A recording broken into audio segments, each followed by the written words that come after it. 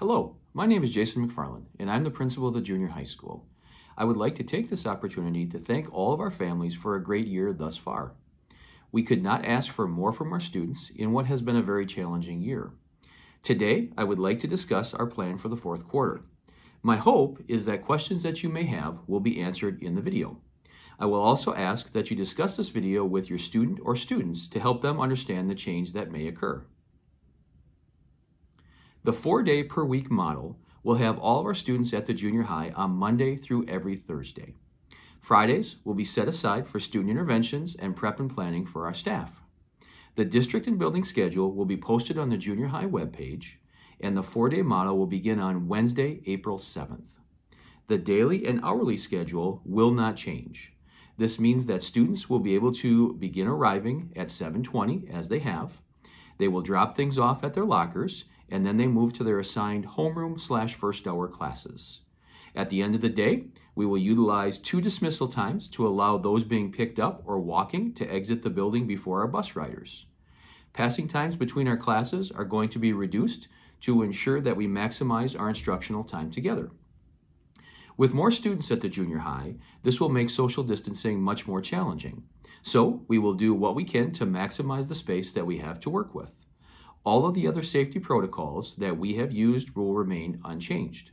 Our staff can't compliment our students enough for their willingness to follow these expectations and to help us ensure the health and safety of everyone. Our students will be accessing their lockers at the beginning and end of each day.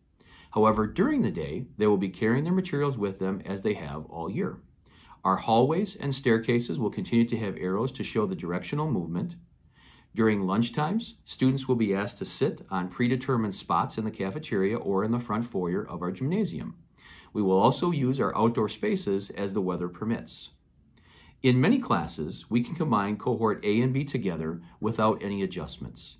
However, where we have larger classes, we'll be utilizing a resource room method to provide additional space.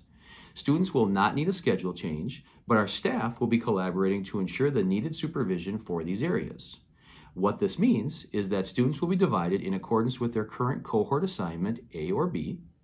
A staff member will provide all necessary instruction to one of the cohorts, and then at the midpoint of a class, these cohorts would switch. In most cases, the staff members in these resource rooms will be able to provide the necessary contents to support the students that they have in those environments. As these collaborations develop, you will find that our staff will be developing and instituting some very creative methods and strategies to assure our students will have an awesome experience. We understand that our students have not followed a traditional schedule for over a year, so this will take everyone some time to get used to. However, our staff also knows how important the fourth quarter will be in transitioning our students to the 2021-2022 school year. As I mentioned, my hope is to make sure that everyone understands what's ahead of us beginning on April 7th. April 7th and 8th will give us 2 days to identify any issues with our model once we are actually living it. I will then be working with our staff on Friday, April 9th to make any necessary adjustments. We will also continue to utilize an after-school study hall from Monday through Thursday from 3:10 to 4 p.m. to provide extra assistance for students that may need that.